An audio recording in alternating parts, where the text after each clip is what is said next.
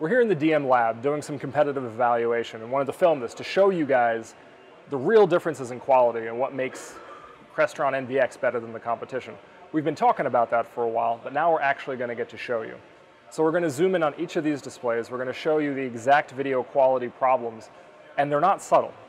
Just to describe the setup here, we've got a PC as a source that's driving a DA that's splitting the signal and sending it through each of the competitive codecs. On the left, we've got Just Add Power, then AMX's N2400 series, their flagship encoders and decoders. Then we've got the SDVoE solutions. We happen to be running ZV Live right now, but sitting right next to it there is the Aurora SDVoE product as well. They behave identically in our testing. And last but not least, we've got Crestron NVX. First up is Just Add Power. It's a cheap solution, and we're going to show you why. Before we even get into the video quality problems, let me start out by saying no security at all. On top of that, it doesn't even use standard networks for switching. You need to use specific switches defined by them, and they don't use network protocols to switch. They send special telnet commands to the switch, which is just not how they're designed to work. But to the video quality. You can see here, on the close-ups, these vertical lines here are getting duplicated. There's supposed to be one solid line. You'll see that when we look at the Crestron solution. The text, everywhere, looks bad. Not only in the console that we have here, the text on there is very blurry. It's borderline unreadable. In the Excel spreadsheet here, the text in the menu, the text in the headers of the actual file itself, the text in the document, all of it bleeding into each other, a little soft, difficult to read. The blacks are all washed out on this clock that we've got running down here. The Counter-Strike text at the top of this is very difficult to see, as is the high precision render, etc. All that is difficult to read. And then we've got more examples of bad text in the Windows Explorer window. You can see here that text is also very difficult to read, a lot of ghosting. Next up is the AMX SVSI N2400 series product. This is their 4K60 444 flagship product, so you would expect it to be amazing quality. It's more expensive than NVX, so it's got to be great, right? Well, in addition to having a noisy fan, it's also got a lot of the same video quality problems of the cheap Just Add Power stuff. Again, the lines in this test pattern are duplicated. In the Excel spreadsheet, I've got the same problems with the video text bleeding into each other, not only in the menu, but also in the headings in the file and then on the text within the file itself. The console text there is still very difficult to read. The blacks are still washed out in the clock, and then more bad text down here in the folder.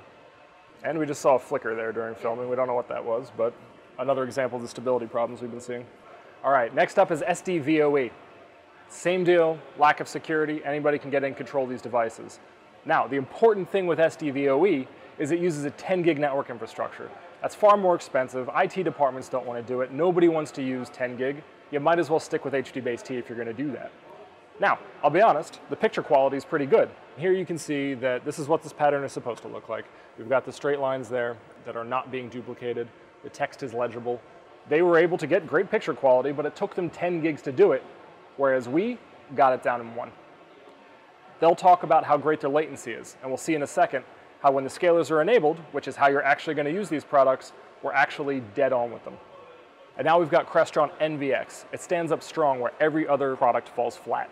We've got perfect image quality. We're on a 1 gigabit network, which is what IT departments actually want to use, and we've got all the network security features that IT departments require, including 802.1x for network access control, Active Directory integration for administrative password management, as well as every interface into the box being authenticated and encrypted.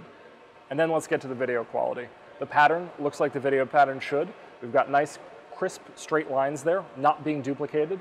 All the text is legible on the command prompt, on the Excel spreadsheet. The blacks are deep the way they should be, and the text in the menu is nice as well. Now that we've talked about video quality, let's talk about video latency. We've maximized that clock, so the same signal still is being sent to all of these devices. With these stills, you can see the difference in latency between the different devices. Higher numbers are better, so you can see that Crestron NVX and SDVoE are both dead on with the lowest latency. SVSI Just Add Power is significantly higher. And so yes, SDVoE does have really good latency. However, it's not better than Crestron NVX, and it takes them 10 gigs to do it, which really makes it untenable for most installations. So here's another example of the kind of stability problems that we've been facing. We were just switching video back and forth, and now the AMX is in a locked up state where it thinks it doesn't support this video resolution. To be clear, it does support this video resolution. It was working 2 minutes ago, but we've been constantly tripping across these sorts of issues. And so there you have it. We've been talking about it for a while, but now we've shown you Crestron NVX really is better. Just add power, doesn't use standard networks, and the video quality is bad. SVSI, it's more expensive, their flagship product. Video quality is still bad, and their latency is high.